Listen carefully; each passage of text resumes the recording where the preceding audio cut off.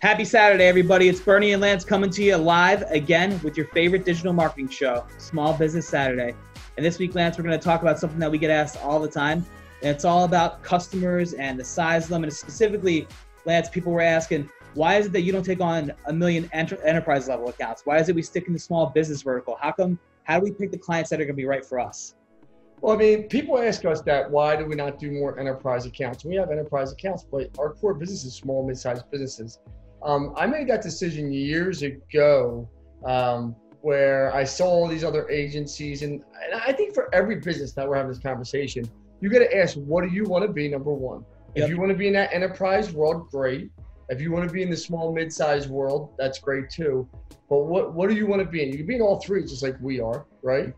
But you want to say, okay, when you talk about client dependency, I talk about this all the time, is if you got one client or two clients and they make up your whole entire business, no matter what your business is, it could be a law firm, could be a painting. Think about how many contractors come to us and they say, we get all of our work sub to us by one or two. I'm like, well, you might not have your own business then, because it's really their business. They're just subbing it out to you, right? So what happens if they cut the funnel off, right? If they just cut the funnel off, you're out of business. And people don't realize that's what you have to think about is, I have to grow and scale my organization, right? And I say, what do I want to grow it to be? But I know one thing I would never do is grow or scale my organization with one or two, three clients, and that's it.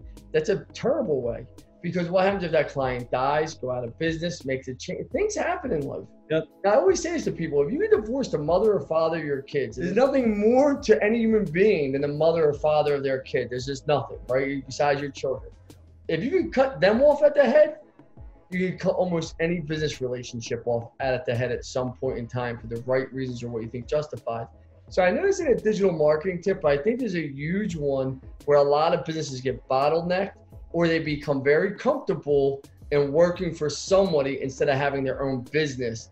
And that's really why they never scale. We always had the mindset of, we're going to represent multiple businesses across the country. We're going to keep scaling, keep growing, and it's been very good to us, and we're not going to change that model. And that's why I love having hundreds of clients, and we make them successful, they make us successful. It's a fair trade. I think every business should want to duplicate that model as they grow. And because the issue is this, is clients come, they go, they leave, no matter what the business is, right? You could be a law firm, you could be a doctor, a dentist, doesn't matter what it is. People change what they do. You got to make sure you're set up and your business is set up to success for the long haul. So I would never, ever, ever get relying on just one client, Bernie. Yeah, you can't hitch your horse to one cart or whatever it is, right? Can't hitch your horse to one wagon? You wouldn't put your cart to one horse, Bernie. Yeah, don't put your cart to one horse. It's Saturday, guys.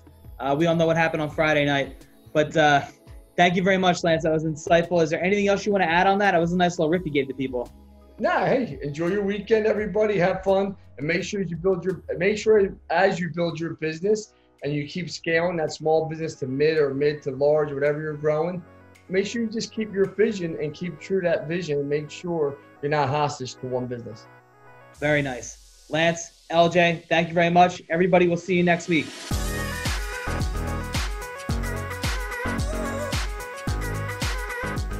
Thank you so much for watching. If you enjoyed this content, please don't forget to follow me at Lance Bachmann on Instagram and Twitter. Follow me on Facebook at Lance Bachmann Digital. And every Thursday we drop a new podcast. Don't forget to listen to it. We're giving out great content. And remember this is the time to build your business right now. Let's effing go, everybody.